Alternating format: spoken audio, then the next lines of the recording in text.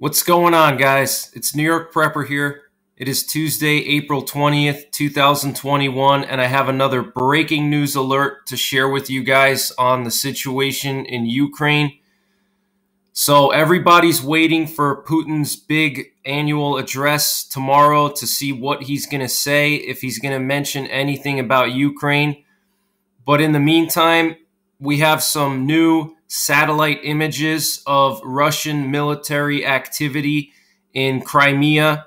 And this is coming from the Wall Street Journal. They posted an article today showing brand new satellite photos of Russian military activity in Crimea. Okay, so I'm going to read you the article here from the Wall Street Journal and show you the pictures.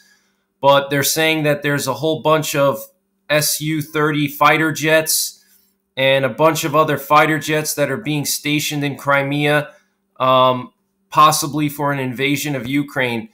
So I'm going to just read this article to you. Russia has moved warplanes to Crimea and bases near Ukraine to an extent greater than has previously been disclosed, adding to its capability for political intimidation or military intervention, according to commercial satellite photos of areas being used for the military buildup.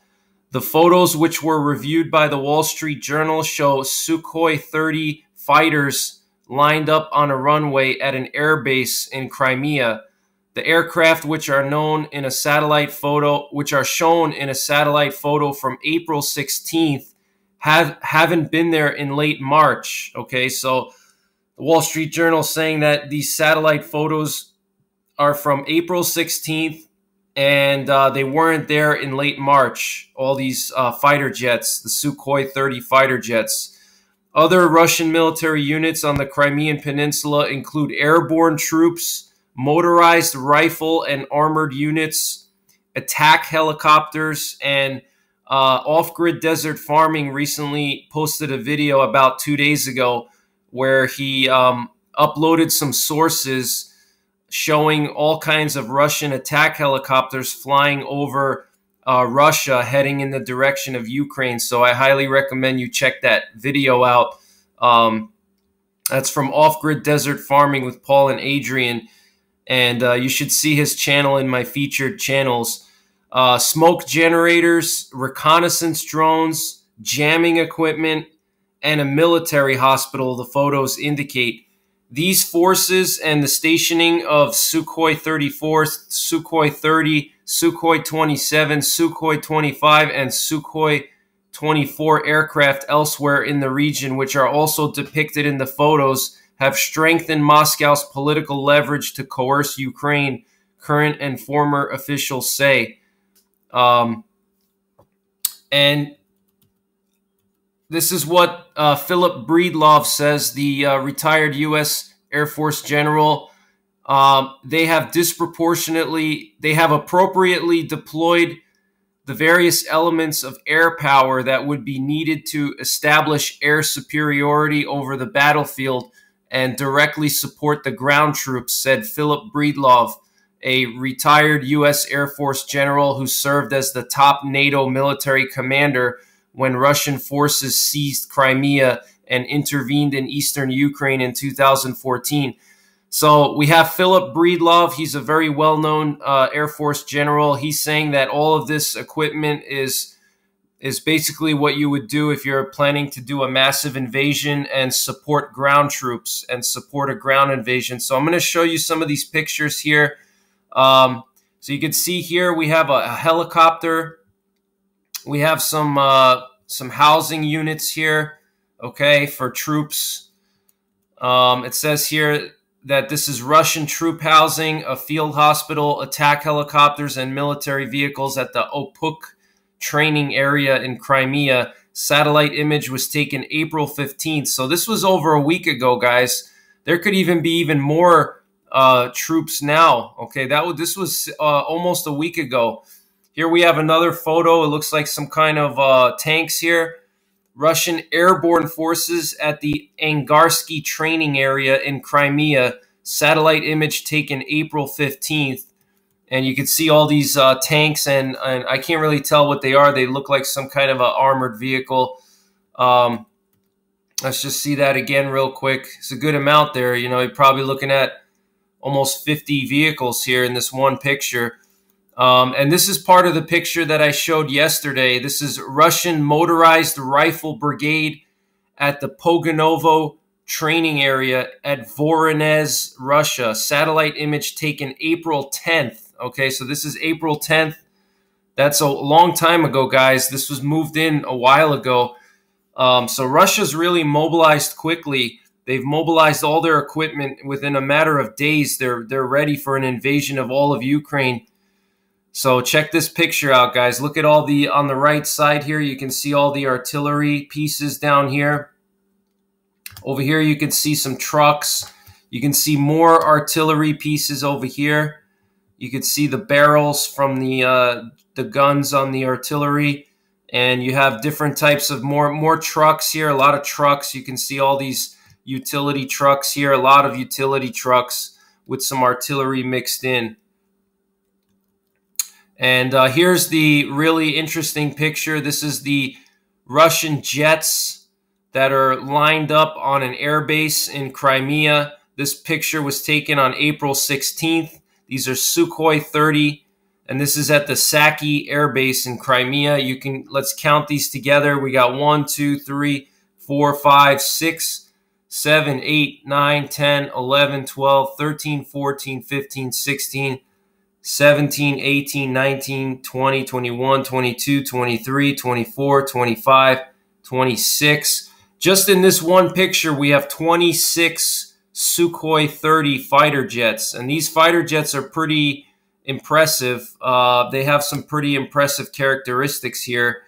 And so, I mean, very interesting photos, guys. Russia's continuing to build up their forces in preparation for possibly an invasion of Ukraine.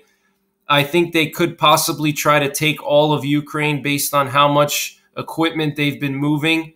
I don't think they need that much equipment just to take Donetsk and Luhansk and Mariupol. I think that Russia's planning to take all of Ukraine or most of Ukraine. All right. And I think that Russia wants the entire Black Sea coast as well. So we have to wait and see what happens, though. Tomorrow is Putin's address. We have to wait and see what he says. But don't get your hopes up into thinking that Putin is going to telegraph what he's going to do. He's not a Western leader. You know, he's not the kind of guy that's going to go out there and tell everybody what he's going to do. But it is possible. It is possible that he's going to say that he wants to annex Donetsk and Luhansk. Or he could just totally keep quiet and not even say a word about anything going on in Ukraine. And he could just say that, you know, this is our territory and we're free to move military equipment around as much as we want. And he may just go really vague, you know, and keep it very vague. So, and that would just totally play more mind games with the West. You know, by him staying silent tomorrow, it's going to play mind games with the West, because the West is not going to know if he's invading or what his plans are. And the fact that, you know, diplomatic ties have been already cut with the West, so there's no communication. Guys, this is a worst case scenario. This is the Cuban Missile Crisis of our time, and we have to really take this seriously.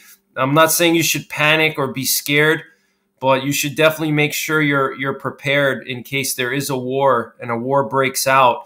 In the best case scenario, this thing is just a regional war and it's only in Ukraine and it's just Ukraine versus Russia. And even in that scenario, we're still talking about economic issues and all kinds of economic problems resulting from that kind of a war. But if it escalates, you know, then we're talking about World War III. And we could see multiple fronts being opened up. You know, once the gloves come off, that's when things can really get scary, you know. And once those gloves come off, I think Russia would go after Finland. I think they would go after the Baltics. I think they would go after Poland, Romania, you know, and I think China would try to go after Taiwan. I think that Iran possibly would attack Saudi Arabia. and maybe Iraq and some other surrounding areas, possibly Israel. This could potentially be a world-changing event, and the media is not covering it at all because it doesn't fit with their agenda. And remember, guys, the media is not going to tell you anything until the war is actually started. Okay, that's when the media is going to be covering it. Until the war actually starts, they don't care. Okay, so it's up to you to seek out the information. You know, you have to be able to find the information on your own. And, you know, my channel is a great way to do that. There's a lot of other channels out there that are following this. Shrimp Zoo is another channel that's following this. Pinball Preparedness, Off-Grid Desert Farming with Paul and Adrian. You can check these channels out in my featured channels. If you go to my main page on my YouTube channel, go to featured channels, and you'll see all these people. Shrimp Zoo, Off-Grid Desert Farming, and Pinball Preparedness are covering this. Okay, also Marfugal News is also covering this, and Texas News Studio, and also Blazing Press as well. Okay, and I think Paul Begley's covering it too. So check all those guys out. In addition to that, you know, seek out your own sources and do your own research and get your family ready for the worst case scenario. If this thing does go hot, make sure you pray for Ukraine and for the world and everybody involved in this conflict. Pray for peace, because that's what we want. We just want peace. We don't want war. But that's pretty much it, guys. I'll keep you updated with any other information that I find. And as always, take care, God bless, and don't forget the 4 Ps. Pray, prepare, practice, and persevere.